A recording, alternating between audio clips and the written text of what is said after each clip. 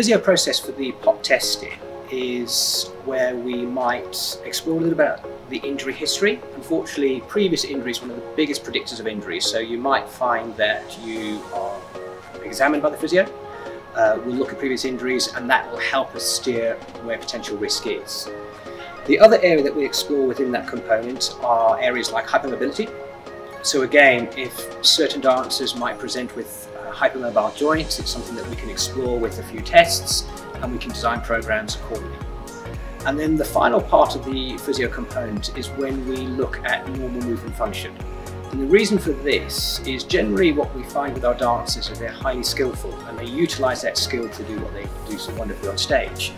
But the risk of injury is still there. So we try to use a testing program that takes the skill away from it and looks at normal movement function. So we have a battery of tests that we developed out in America that we utilise to try to understand normal movement patterns, and we use that again as a predictor of injury and as a sort of a benchmark to design programs. The physiological tests are similar to the physio tests in that we are looking at the underlying abilities of the body by taking away the skill element. These include anthropometrical tests, their height, weight, percentage body fat, limb mass for each of the limbs to look at for any imbalances, power through jump height.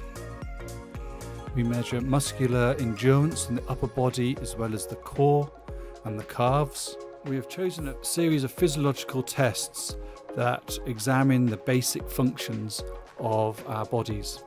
We carry out a series of tests that look at the functional capabilities of the dancer. We test dominant and non-dominant sides to see for any imbalances between the two.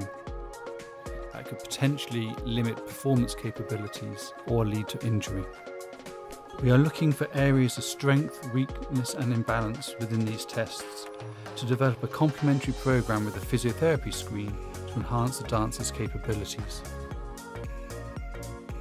The treadmill tests allows us to see a dancer's underlying aerobic capacity and provides data for us to develop individualised heart rate training zones. All the test results are compared with normative data or the dancer's previous test results to develop an individualised supplemental training plan that is in conjunction with the physiotherapy screen to meet the goals and aspirations of the dancer.